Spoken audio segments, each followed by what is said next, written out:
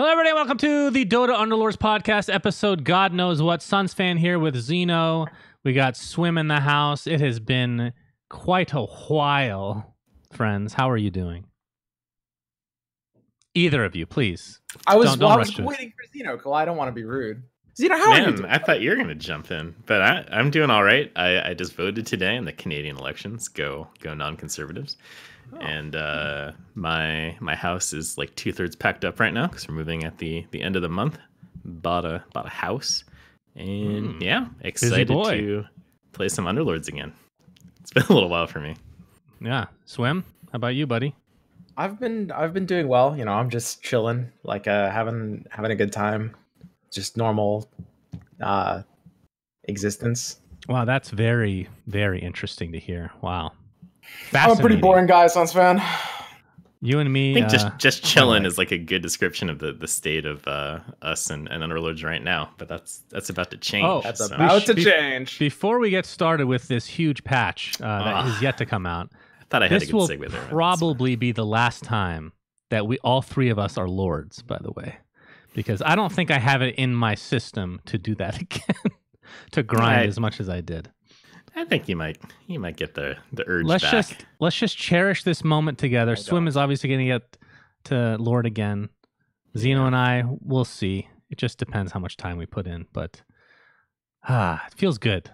Finally, a really reputable podcast. Am I right? Yeah. Yeah, I know. I was so excited. After last one, I'm like, all right, I got to grind out to the Lord. I had a rough start, but I got it. We're ready to do the next cast, and then here we are, over a month later. And yes. I don't care anymore. But I thought I was going to get a second account to Lord just to be like, aha, Shannon, now I have two. But then I stopped caring about that too. So good. Yeah. All right. Well, that's great to hear. Upcoming patch. Yeah. So I thought it would be best to go through each day that has been talked about so far. Which I can show the in-game now for everybody that's watching, at least. If you're listening on the great podcast apps out there, then obviously you will have to listen along.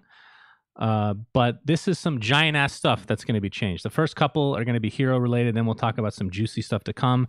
The actual patch, we don't know when it's coming out, right?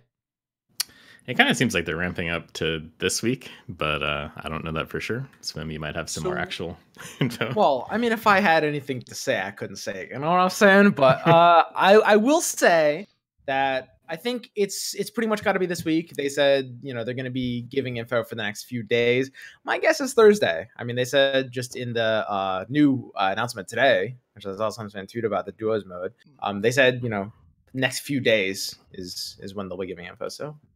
Seems like a good guess. Thursday is a normal day as well, so we'll have to wait and see. I mean, that's the big Apple iOS. What do they call their stupid store? I really hate Apple, by the way, but that's a whole side story.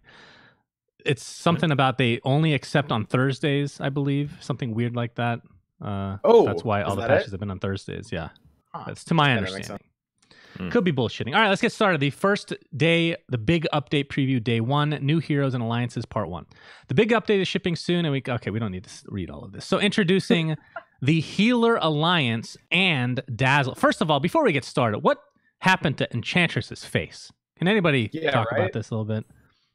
She looks like a child. There's some weird faces on this, actually. I think CM had kind of a strange face going on, too. So really? Okay, we'll get to that soon. She looks pretty horse-faced. She looks like she had major plastic surgery on Enchantress's face. Like her cheeks are just spread. You know what I mean? Yeah. No, I know precisely what you mean, Suns fan. Oops. Okay. No, I'm all about that Enchantress, dude. The healer class, the Healer Alliance, all friendly healing is amplified. Enchantress, Dazzle, which we'll get to shortly, and Necro will be part of this alliance. So they don't give any actual details on how this healing works, but like in terms of percentages or whatnot. What do you guys think of just this without looking forward? It looks like a pretty strong early game alliance to complete. These are pretty like early heroes like Enchantress, Warlock, and you're probably going to complete this in Knights as well because Omni Knight's a healer, Dazzle's a healer, and Necro is a healer. Well, there's a dog in the background. This is a professional podcast. Healer Alliance too. I should have mentioned. Yeah, I did not look at the actual icon. So it's Enchantress, Warlock, Dazzle, Omni Knight, and Necro. So 5 healers. Question is, what's happening to their other alliances? Might find out about that shortly. So, ooh. Okay. So yeah, I think also yes. like I'm kind of curious to see how it'll play out with things like lifesteal and stuff like that, if that also applies. But you know, other than that, it seems pretty straightforward. Yep. And then Dazzle himself, of course, is a brand new hero. He was in Auto Chess and he had the Shallow Grave ability, but in this one he's a tier 2 unit and he has Shadow Wave. He's a troll healer as well, which the troll, the most important. Oh god, that's going to make it so much easier to actually get 4 trolls now. Dazzle sends out a bolt of power that arcs between allies, healing them while damaging any nearby enemies. So sounds pretty much exactly like Shadow Wave from Dota. Of course, we don't know the actual numbers yet. So sounds good. Yeah, I like it. One thing I'll be curious about will be like I know they kind of mess around with damage types in this, but obviously in Dota, Shadow Wave's physical. So curious to see if that'll be anything That's there true. or not. But yeah, they do like to change that stuff randomly. Okay. In my game. Oh, there we go. All right. Now we have insects, my friend. Insects. The thing that everyone has been discussing since the game came out. Even in Auto Chess, will they put insects in? I think there were some weird names put out there as well. Just bugs, insects. And I think there was some weird one that I Crawlers. Crawlers. There was another Crawlers one would be like, I think that's the best Underlords like nomenclature fit out of all of those, honestly. That's true. That's a good Well, I point. mean, Weird. well, here's the thing. I mean, to be honest, these aren't even insects. It's like there's spiders. I Yeah, think that's Nyx true. is an insect. I think I do remember from my Dota days counting Nyx's legs, and Nyx, I believe, had 6 legs. But I mean, these aren't insects. So Yeah. turns out we're ruining high school biology or whatever. I feel like they might change this anyway. I feel like that's an easy change. But anyway, insects for now. We got Nyx Assassin, Nerubian Weaver, which I'm going to use the old school name for, Sand King, and Broodmother. Their ability, Spiderlings swarm enemies from the edge of the board. Enemies bitten by Spiderlings have a chance to miss their attacks. How does that sound? It's hard to evaluate, obviously. I mean, we don't know what the actual numbers are on it. It might be a little bit hard to find room for this. I mean, everyone's going to try it out. It feels kind of hard for just some like 1-off 3-of alliance to fit in how builds are built currently. You know, typically you're going to want to run like a core, like full 6-of, or something that's like adjacent to other things. But these insects might be a little hard to pair off with each other. I do have a question before we move on. Is a bug the same as an insect? Is it literally a synonym, or is there a slight difference?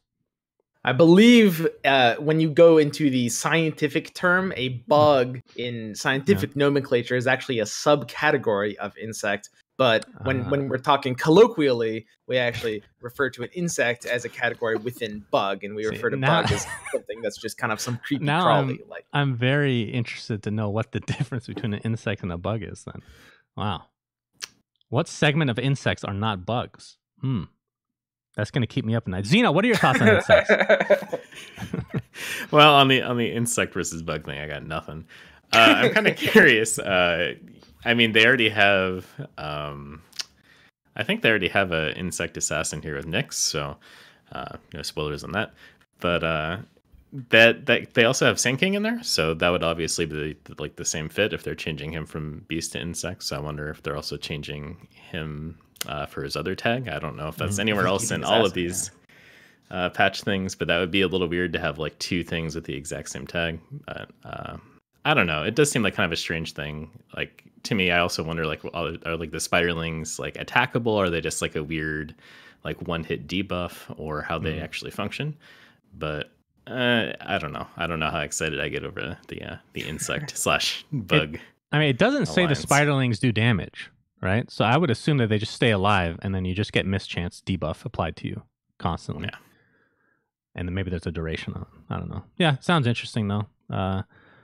Weaver's been one of those. I mean, there's not that many bugs in Dota, so it was kind of obvious which ones they would pick if they were to go with some sort of alliance like this. Moving one on. interesting thing Yes. real quick is that they do affect positioning a bit, because they apparently spawn from the edges of the board, which I assume is like all 4 sides, which means, you know, in theory, maybe your opponent's like backline might have to be a bit protected so they don't have, like, if their DPS has a mischance on them. So it could lead to some interesting positioning scenarios. I think that's especially true. Like, I think Hunters comes to mind as like things where you backline like sniper or stuff like that, and they're usually along the edges, and you obviously don't want them to be missing a lot. So maybe that would lead to some funky stuff. So let's go to the actual heroes themselves that are within this Insect Alliance. We got Weaver, who's a tier 2 unit. He's an insect and a hunter. Goodness. His ability is Shakuchi. Weaver shifts out of visibility, becoming untargetable, and moves through targets, dealing damage to each enemy it passes. So exactly like Shakuchi. Thus the name Shakuchi. So a hunter, I was actually expecting, if he was going to be a hunter, I would have actually thought that Geminate attack would have been the one. Because you get the double attack on top of the Hunter Alliance perk, but they went with Shakuchi instead. What do you think? I saw some Reddit comment that was actually, I didn't even notice this, but basically that Valve kind of like did the Weaver pretty well, because it sort of has 3 of its 4 Dota skills. It has Geminate in that it's in Hunter, it has Shakuchi, and the Insect Alliance gives it Swarm a bit, which is, you know, that's cool. So I guess Hunter is just kind of where they get Geminate from, which makes sense. I do think that it's a good role in something like Hunter, because it can provide like a nuke frontline, probably pretty similar to like Morphling. If you get it to level 2, maybe you can take some damage and then Shakuchi past them. Yeah, I think it does feel exactly like Morphling in all ways. And like, I feel like one thing that's pretty, I don't want to say underrated, but like a really good ability, generally speaking, is like anytime you can take damage, cast a spell, and then like disengage from the aggro. Yeah. Kind of like Morphling does, feels like it has a lot of benefit, because then you're soaking up some damage, but the unit doesn't actually die because nothing aggroes it after the Shakuchi. So that seems like it might be good. Hunter seems, I don't know, it'll be something. Will there be an ability and or item that shows invisibility, like reveals invisibility? Will that matter? Because in theory, if you can see Shakuchi, or if you can see Weaver while he's Shakuchi, it's not like he's invulnerable. It's not like waveform, technically, right? But for all purposes, it is right now, unless there's a gem, like you said, added in the future. Just some cool things you could think about. So Nyx Assassin is a tier 1 insect and assassin, of course. He comes with 2 abilities.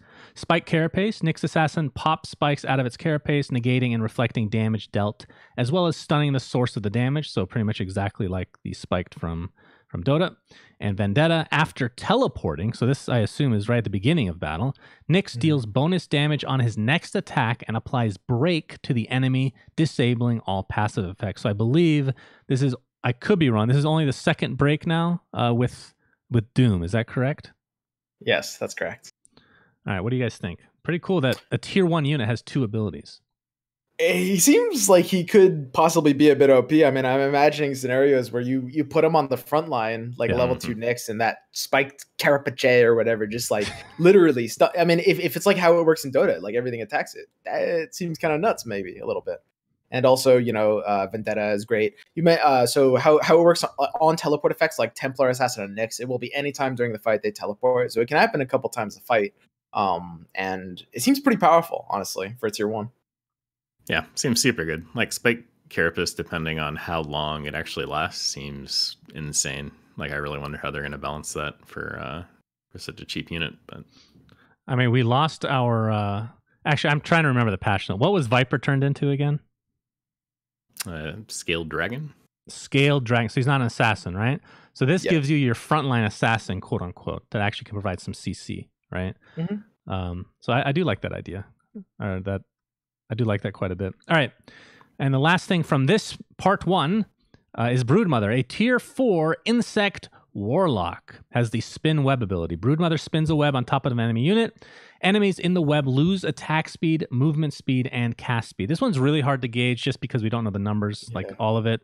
We don't know the AoE for the spin web. We don't know the mana cost, any of this stuff. But just the idea.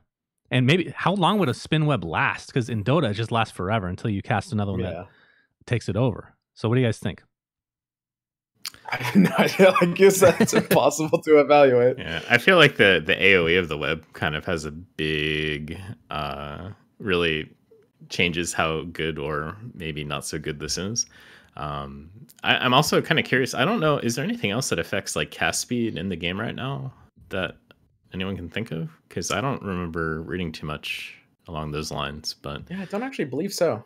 I'm really curious to see like how much that cast speed like slow is, like to the point where it'll actually matter, or if it's just one of those things where it's like a 20% decrease and you go, oh, that's funny, you know, Right. it's a slower animation or something like that. But it does seem good. I don't know, like it all depends on the numbers, right? So we'll see. Okay, let's move. It's nice to have another warlock, an insect. It's very interesting that. Would you have chosen any of these tags for these heroes if you knew the abilities? I mean, Nick seems pretty Yeah, straightforward. Nyx is pretty straightforward. Yeah. But like Hunter, I, I wouldn't agree have with guessed Weaver. Hunter for Weaver. It's like It Gemini. makes sense. You know, it makes sense now that I look at it. But like the Broodmother, I never would have guessed Warlock. I don't think. I don't know what I would agree have. with that. I agree with that. But it is cool. All right, moving on to the second part of the update. We have a Legion Commander with the Alliance, the Soul Alliance champion. Will there be League of Legends haters on this one? That's the question. Champions receive all Alliance bonuses. So this is kind of your wild card hero, which is fucking awesome. You guys agree? That is amazing. Cool concept. Really, really great design. Did they have this in auto chess? I can't remember. No, they did not.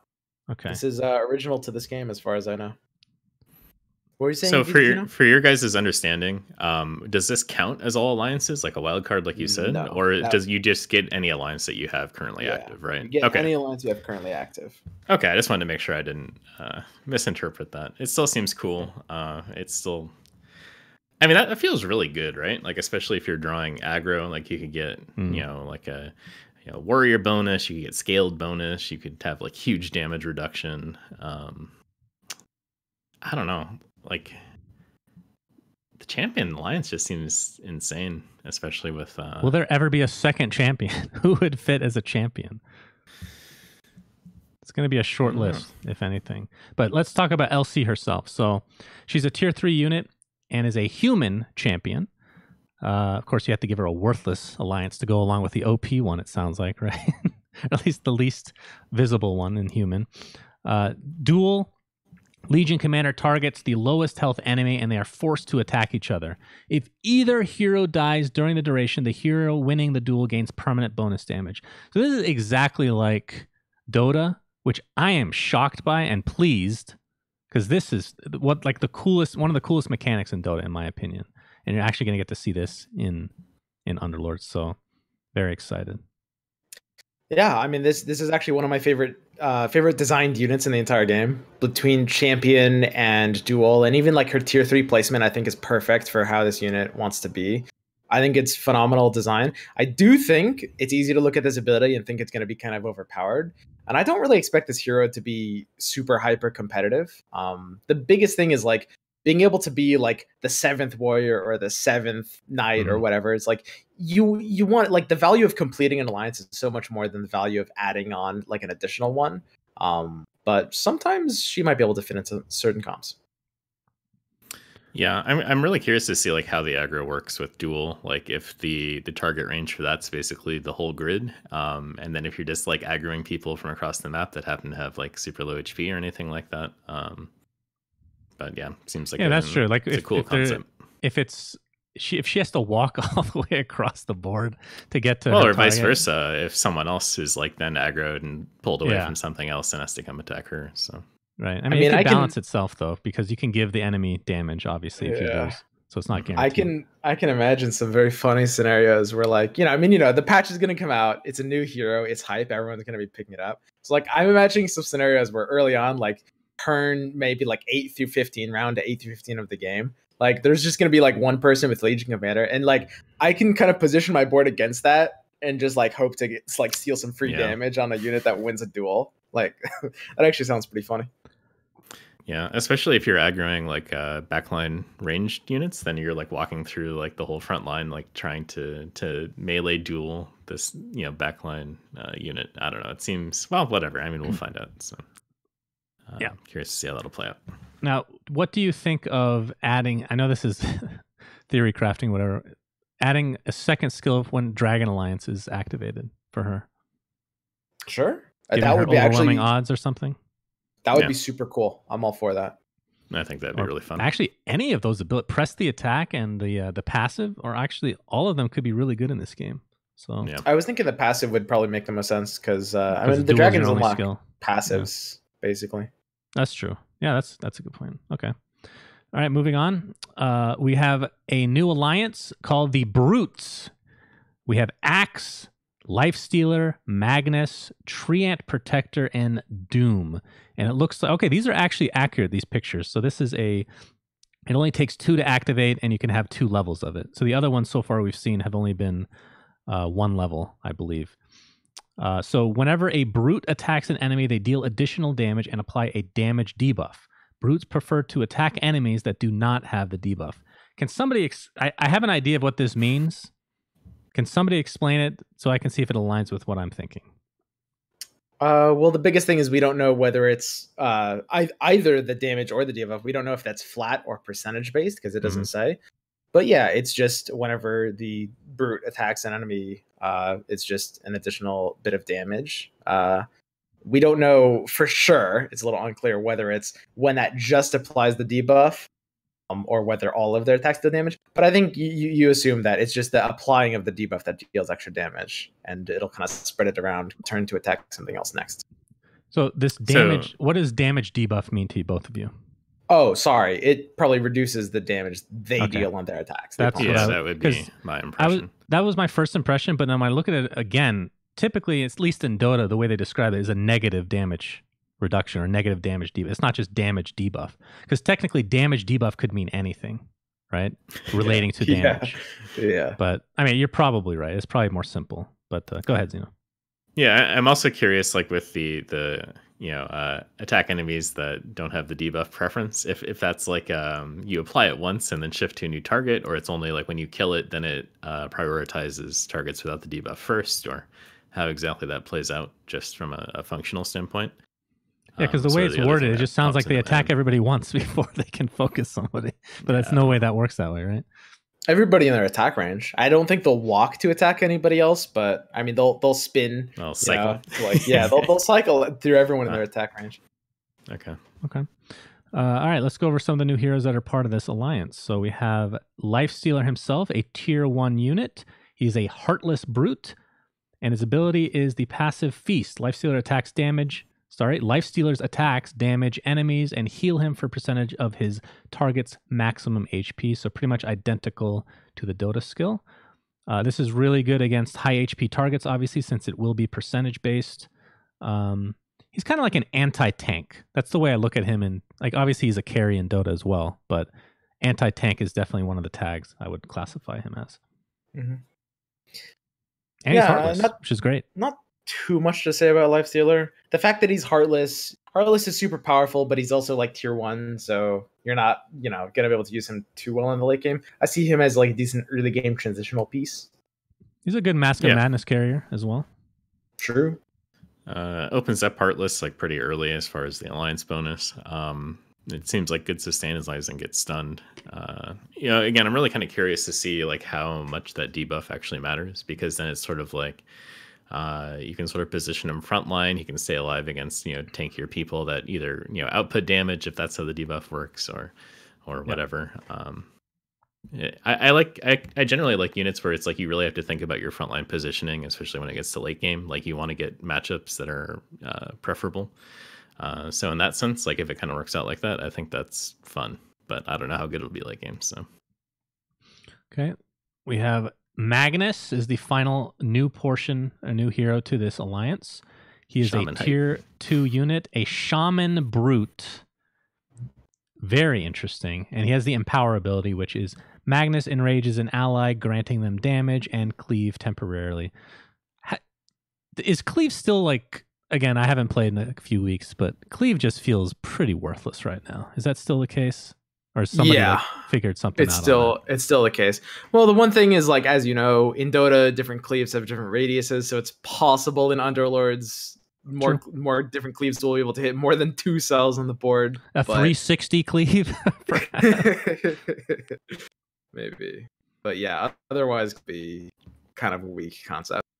I kind of feel like the general motto of Underlords is like if it's low damage output that's like distributed damage is generally not great, because then you're just feeding people mana and not killing them unless you're doing like a whole bunch of burst AoE at once. So and from that aspect, if you're just like cleaving, you know, like 30 damage to like 2 other units, I don't know, it doesn't seem to be good. I mean, it also depends on how much actual damage you're giving them, because then the cleave could be significant. Yeah. I mean, again, this is one of those numbers things where it makes sense on paper, but how strong it is kind of remains to be seen, because we don't even know how good the Brute class or alliance is, and we know Shaman's pretty underwhelming in terms of the effect itself. Or is that still the case, actually? Maybe I haven't kept up with that. Is Shaman still one of the weaker ones? It is still the case currently, but we don't know if that update is going to change that. I mean, if there's 2 alliances that easily could be changed, feel like they need to change, it's going to be Shaman and Primordial. So these 2 alliances easily could change. Okay. Mm-hmm. All right, let's go to part 3 of the update. We have, I guess it's just a bunch of new heroes. 3 new heroes. So Shadow Demon is a tier 1 Heartless Demon. He comes with Demonic Purge. Repeatedly purges its target, removing buffs and slowing movement and attack speed for 5 seconds.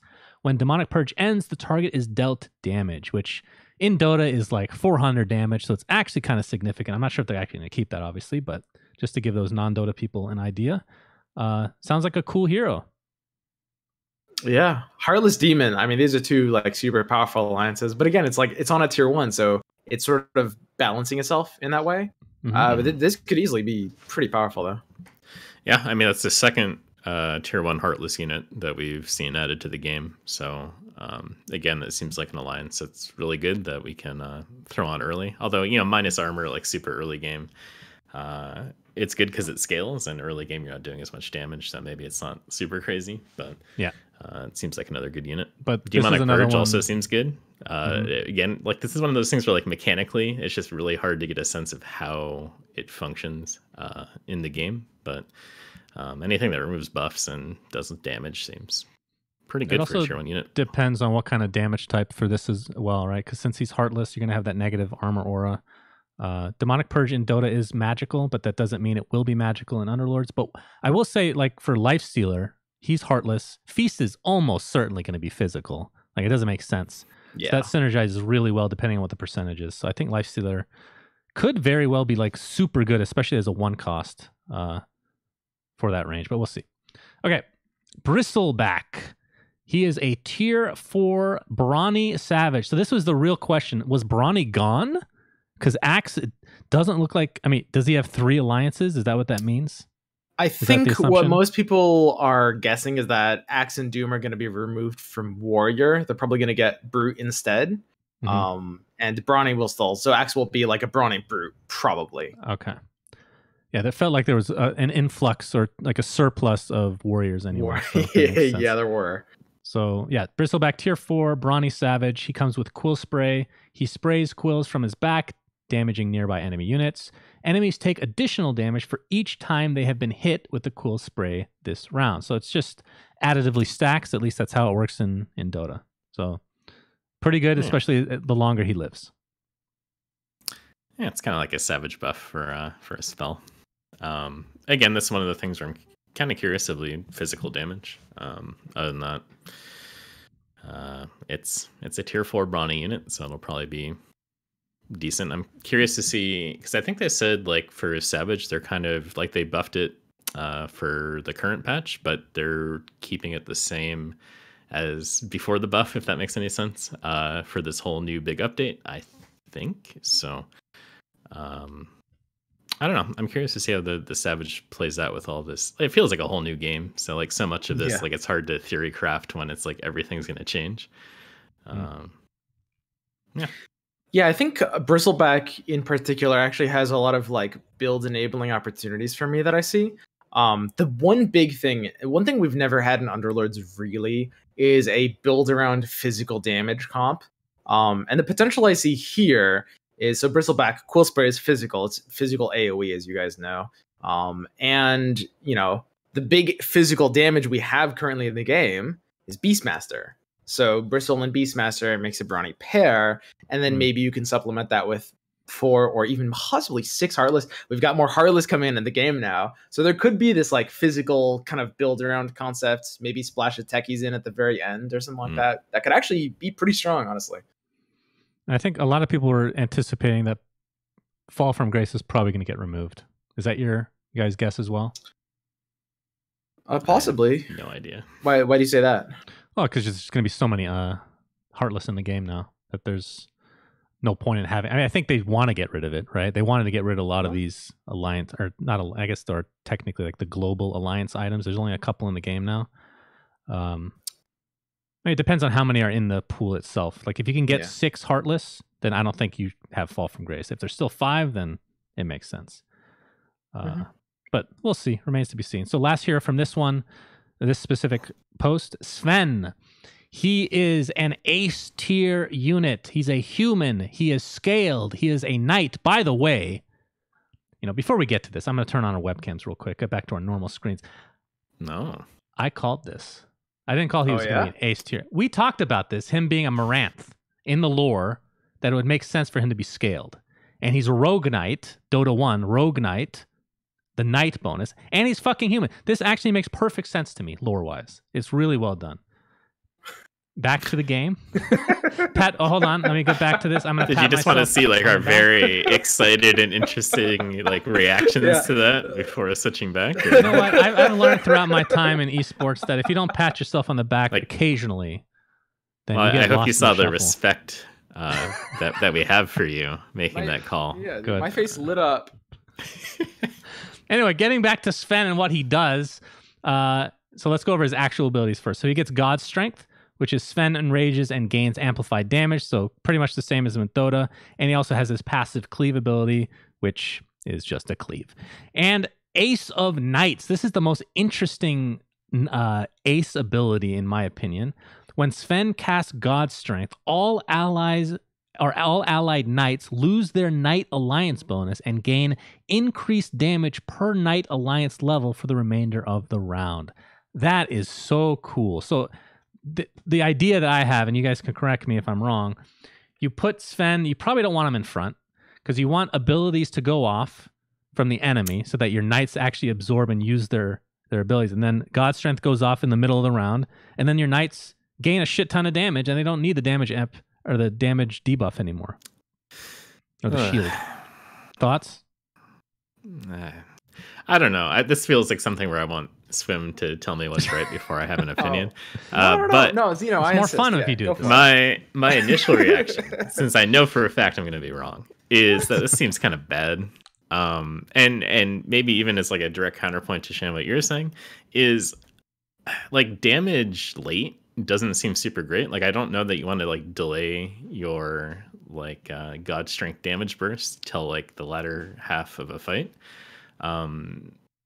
Especially with something like Knights, you'll have like maybe like a DK2, a Luna, like you're dispersing a lot of damage. So I don't know. I really don't know how to feel about this. To me, like I don't get very excited about this ability as like an ace unit. Like I feel like it's nice because it's a knight and it's scaled, so you can have like a Viper in there for the dragon bonus and then the scaled bonus.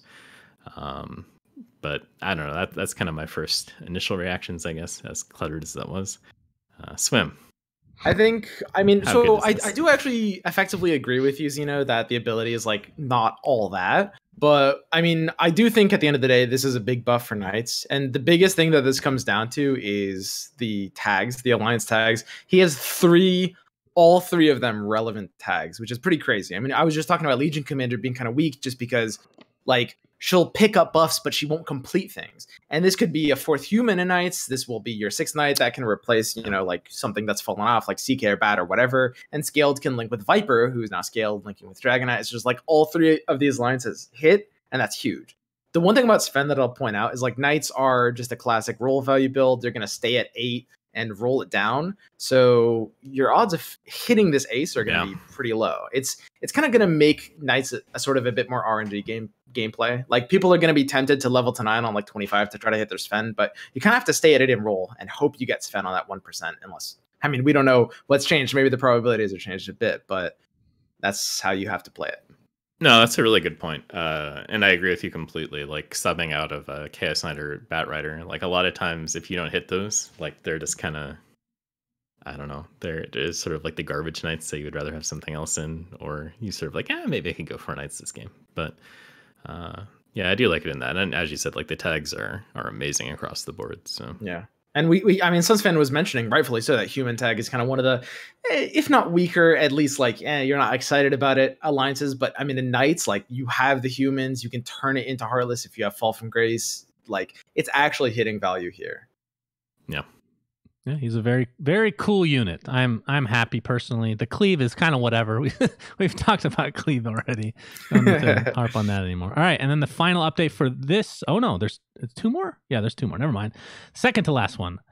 Part 4: New Heroes and Jail. So first, let's go over Io.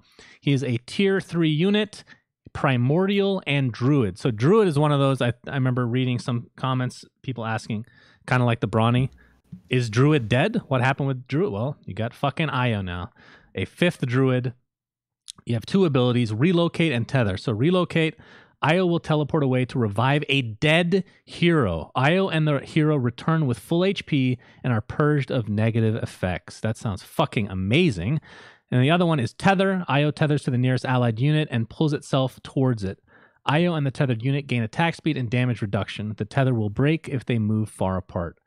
So the question I have is, are these, like, I'm more interested in what the mana cost and cooldowns of these are, because are you casting these both at the same time? Is Tether considered a passive now? Like, I don't understand, but it's cool. Yeah. Also, like specifically the cooldowns on the dead hero when it's revived. I wonder if they stay the same, if they're refreshed, or how that works, because that seems like it could either be really good or otherwise.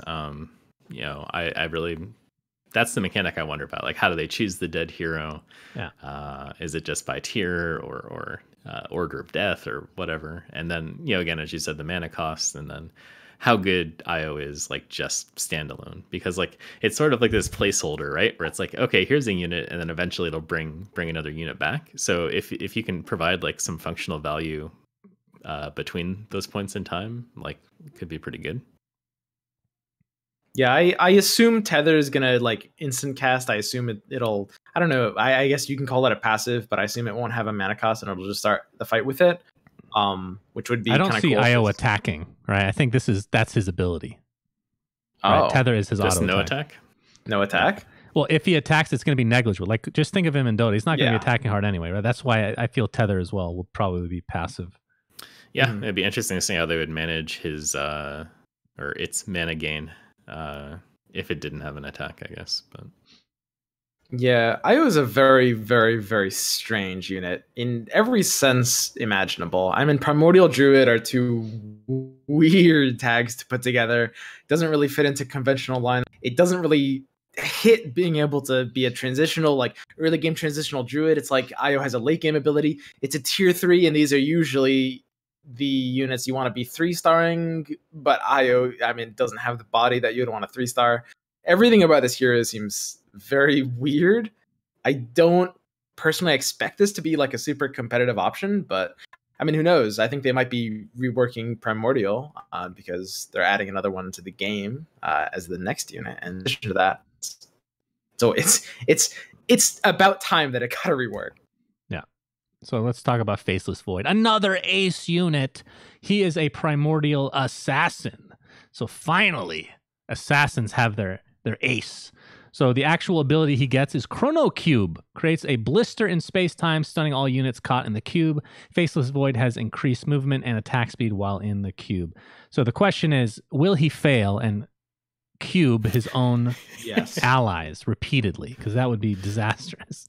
Probably. But I mean, his Ace of Assassin's ability is allied assassins have a chance to dodge attacks by jumping backward in time, fully avoiding both physical and magical damage. That sounds more like Weaver's time lapse, but either way, sounds awesome. Thoughts? I think it's cool. It does seem like with assassins, like you're so, I don't want to say like reliant on crits, but it feels like you're RNGing things a little bit already.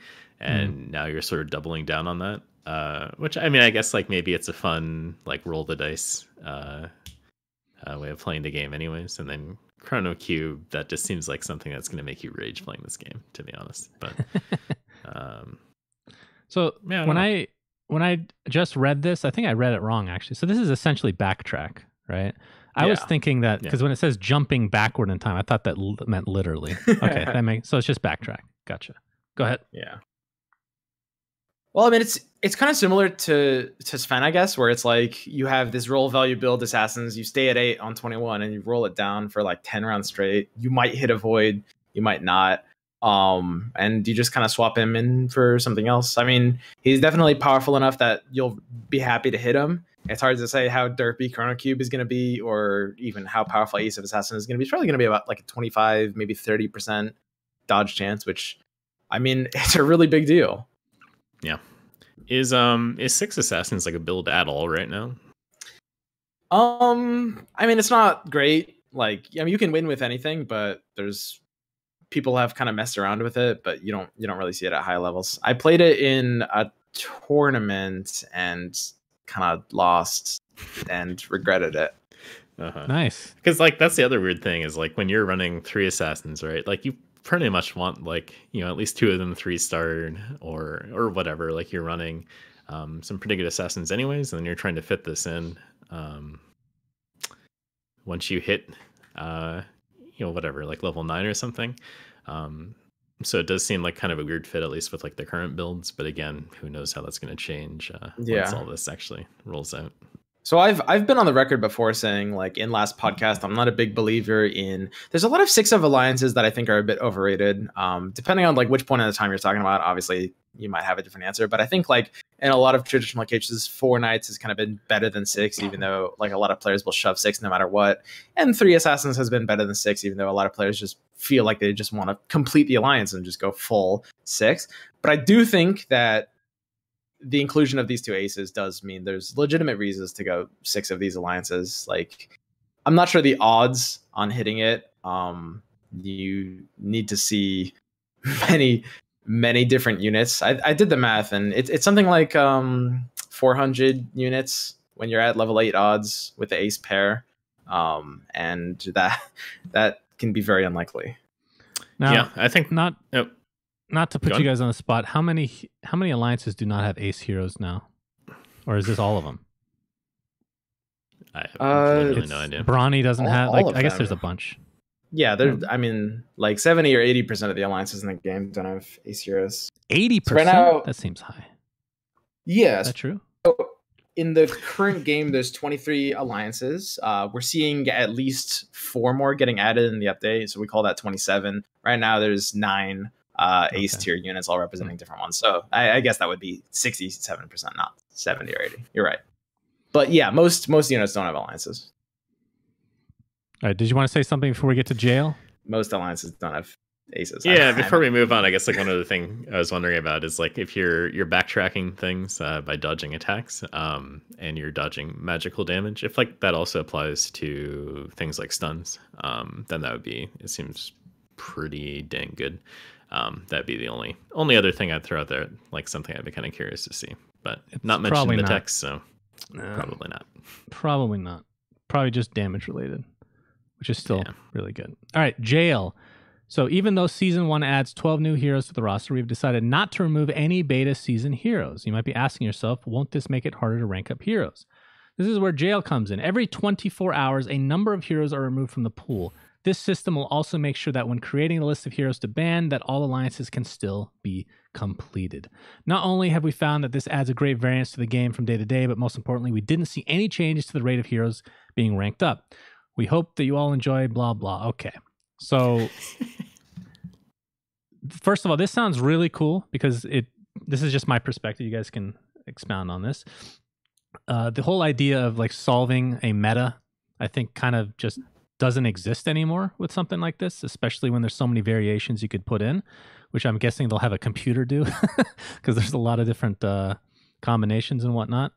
The only thing I'm kind of worried about is like maybe a casual type player coming in and then there needs to be like a UI upgrade, which I'm hoping that they announce soon, because that's kind of a big deal, knowing what heroes are available from each day. But being able to actually finish your alliances regardless of what heroes they are is the important part. So I think this is really cool. Yeah, I mean, it adds a lot more day-to-day variation. I mean, we're not going to see frickin' whatever current meta with like 5 people going 6 warriors every game. Well, I mean, actually, that's not even true. Things like warriors can still be pretty flexible right now. So I'll have to take that back a bit. I do think like there are certain builds that have more flex in them, that like you don't have to hit like 4 different like super specific combinations of alliances to make them work.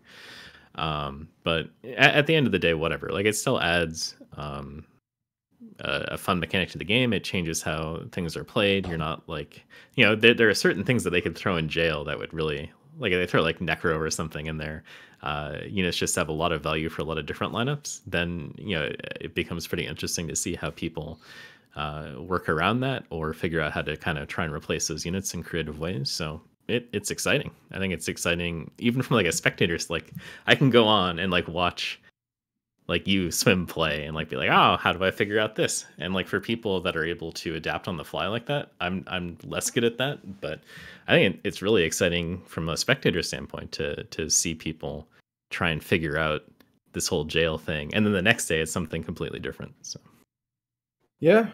No, I mean, it's cool. Like Sunsman pointed out, at the end of the day, they're not allowing alliance tiers to be unattainable, right?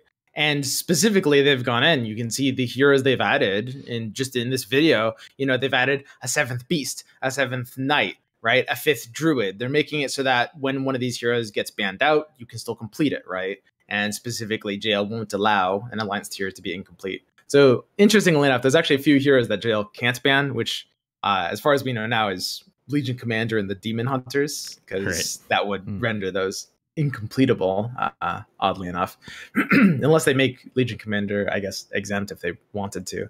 I personally think that JL is a genius concept and will single-handedly save the game. No, like I'm honestly not even really exaggerating. I really, really, really love this concept. It's easily my #1 thing about this change. Yeah. Like also just from a general standpoint, honestly, like watching people play this game over the last like month, you can tell that there's, and obviously they're rolling out all this stuff in a big update. So you can kind of understand that there's like a lull right now and sort of how the meta is changing. But you could see a little bit of frustration from people that play this game as something they do either to make a living or whatever. They're investing a lot of time into it, and when you don't have the ability to keep things fresh and entertain your viewers and be excited about the game, you can see the cracks starting to show a little bit. And I think jail is a way where they don't have to patch every week, right? Yeah, but they can still make the game fresh and exciting. So I think it's great. Yeah, honestly, I mean, there's still a decent amount to talk about this. I mean, I think it's a really big change if you guys don't mind talking about it for like a couple more minutes, because I mean, it's just where everything's at here. So I think the biggest thing about is, at the end of the day, I think there's some people that are worried that it's gonna, like, you have to relearn the meta every day, and the shifts won't be that extreme, right? Like, for the most part, when the meta is like decided, like what the tiers are, the jail mechanic daily might shift around a couple, like every day, but it's not gonna completely upheave something, which is good. I think it strikes a good balance between like not doing too much and not doing too little.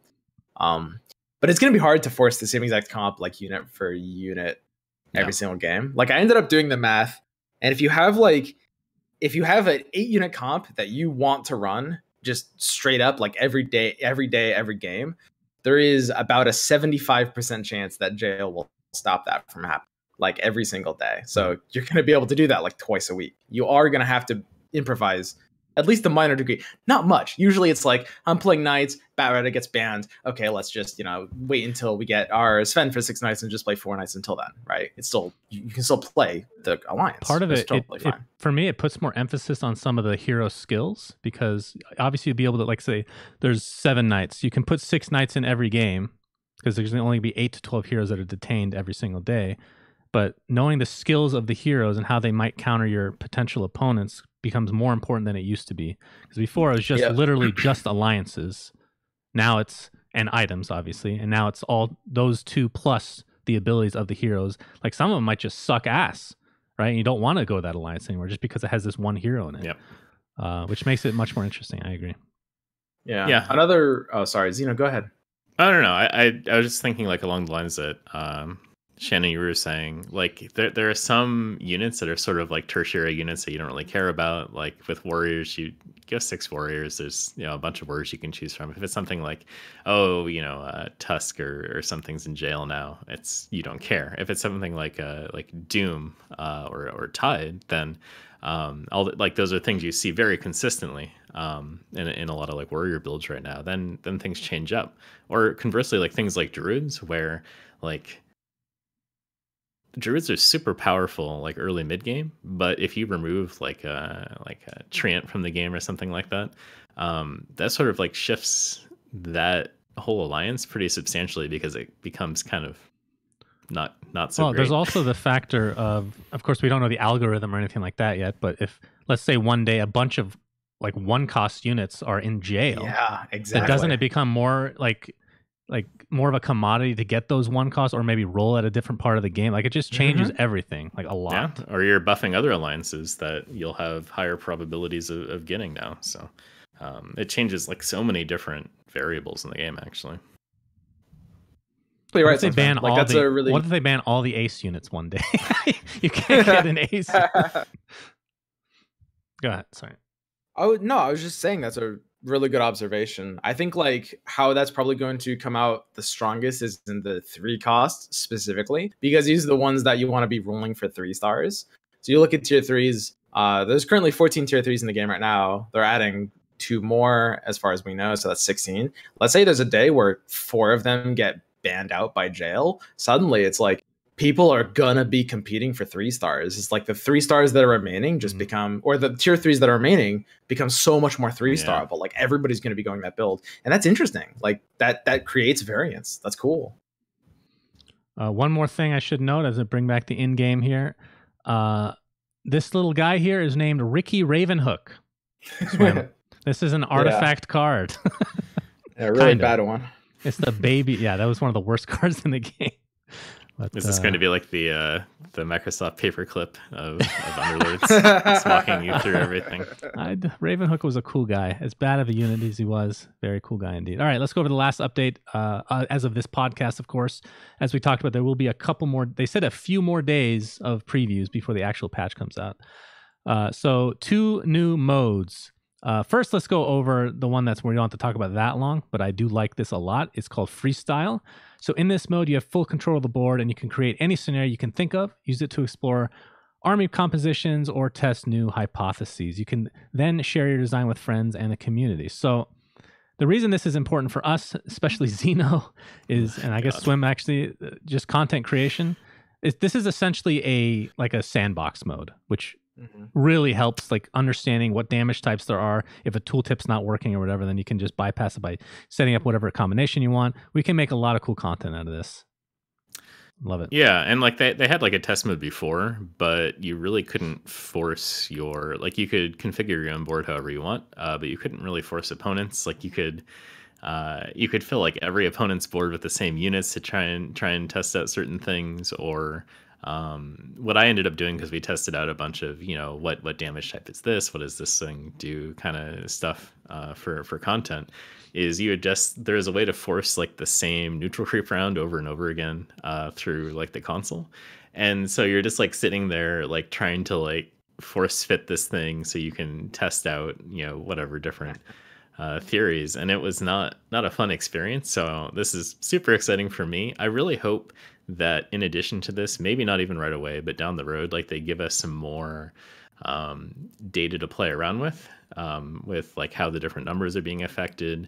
With like Dota 2, with like Dota Plus and stuff, you get some pretty cool like battle analytics with, how much damage you're taking from this or that, how much damage you're outputting with different damage types. And you kind of get that right now with some of the stuff that they have currently built into the game, but like a little bit more detail on that I think would be pretty nice in the freestyle mode.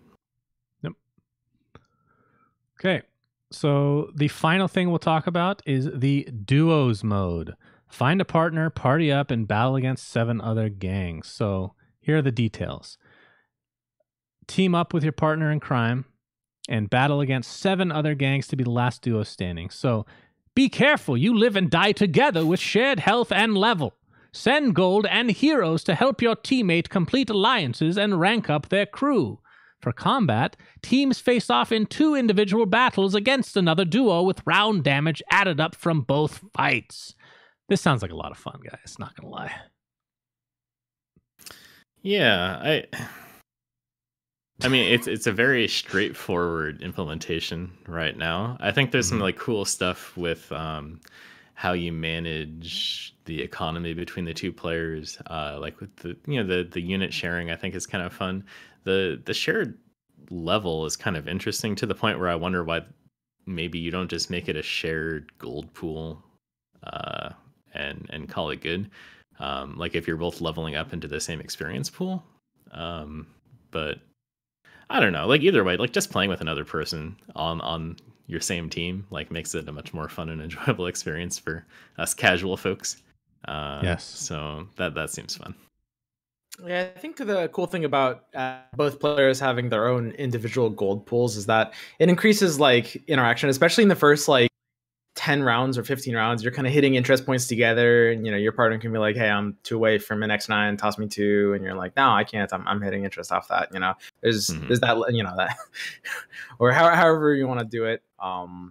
And it's honestly something I'm really looking forward to. There's not, I think, too much like crazy strategy. We'll have to see.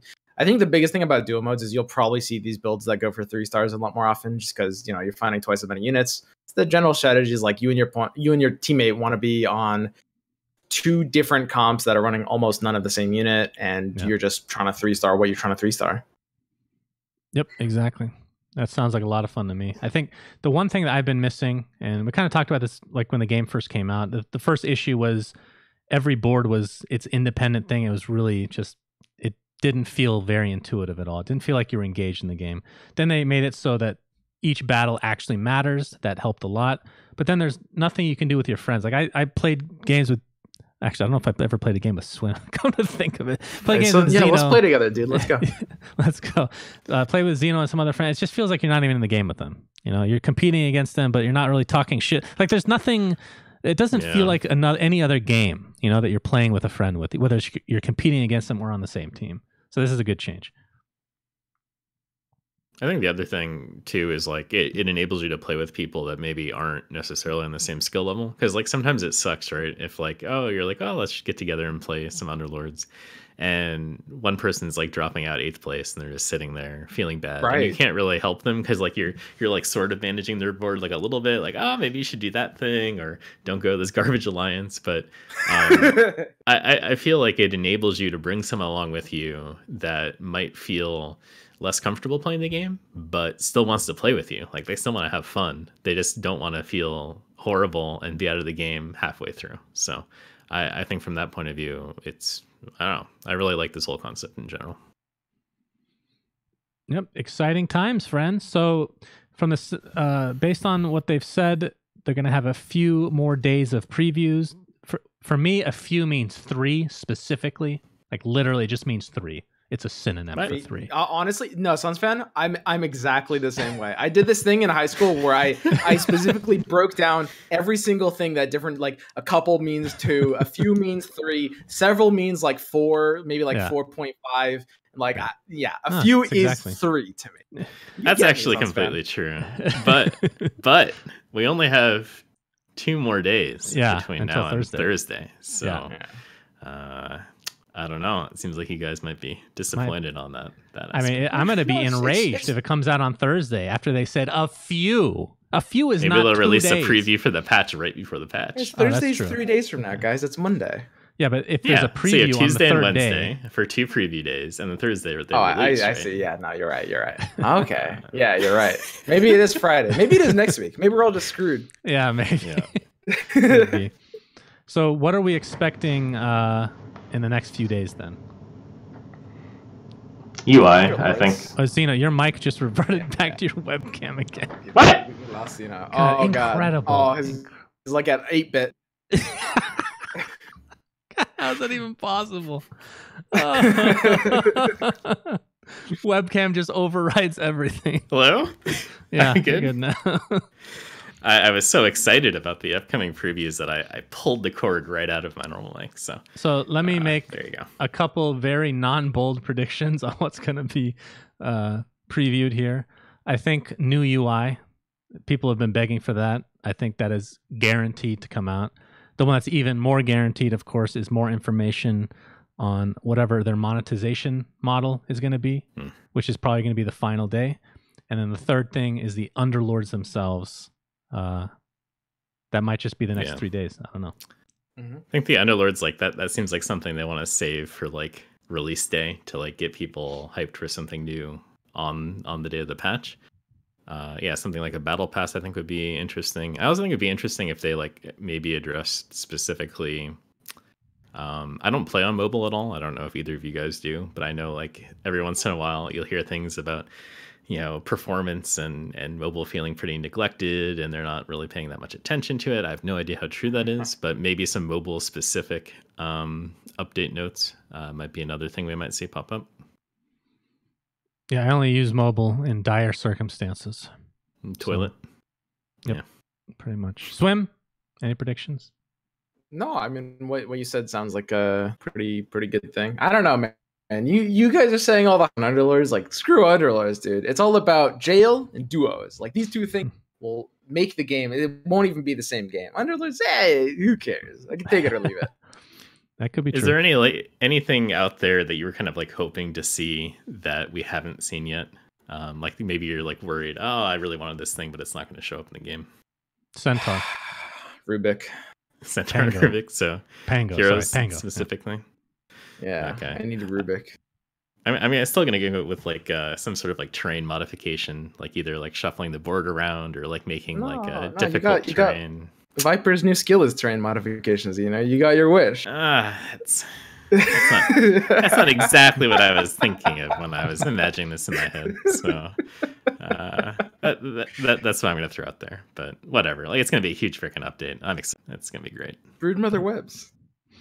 Actually, no. That's it. In all honesty, that is like the closest thing. So I will. How about this? How about Halloween themed boards? Seasonal boards. Halloween, then we got Thanksgiving, then we got Christmas. They gotta throw something out there like that. I mean, that's how they're gonna make the money. So. Did you know what they're gonna do? A Thanksgiving event for Christmas. They're gonna put the Santa cap on Roshan. You know the creep that no one ever actually sees. That's the Christmas update. Oh man, you could have like a snowy board with like little footprints running around everywhere and clear between every round. That'd be great. Sure. Why not? Okay, well that is the end of this podcast. The next one will be post-patch, so it might be, if it's this week, it'll be the end of the week, essentially. I think we probably want to be less than over a month between podcast episodes. So do you guys want to give it like a day after the patch to do a podcast, just to give people some time? I'm an idiot, so I'm going to need some time to figure out what the heck's going on. I can't just ask Swim to solve everything for me, so yeah. But he likes doing that. He likes being a know-it-all. Man, I'm easy. Yeah, I know you're super easy. Just call me up anytime, and I'm always around. I don't have a life. Yep, you're basically like a mini me, and I don't mean that as a compliment. I'm self-deprecating to the core. So, all right. Anyway, thanks for watching. Thanks for listening, guys. Of course, remember this is available on all the audio apps that you listen to. So have a great one. Until next time, Suns fans, Swim, and Zeno signing out. Goodbye.